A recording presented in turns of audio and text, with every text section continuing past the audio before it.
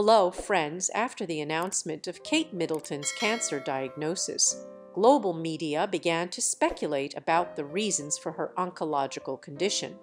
Judging by the circumstances of cancer detection during abdominal surgery, doctors assume that it is most likely ovarian or colorectal cancer. Tabloids are spreading information that the princess may carry the same mutation as the American actress who was also diagnosed with ovarian cancer at the age of 43. Kate's mom is 69 years old, and her mother died at 71, so it is not excluded that the mutation could have quietly hidden in the last generations. That's exactly what specialists say. In the mid-90s, a connection was found between gene mutations and the development of breast and ovarian cancer.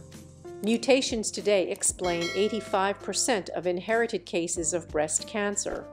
It is unknown which mutations could have influenced Kate Middleton's condition, but it is clear that cancer was diagnosed at an early stage, which reinforces the assumption that it was a genetic predisposition. No one knows for sure yet.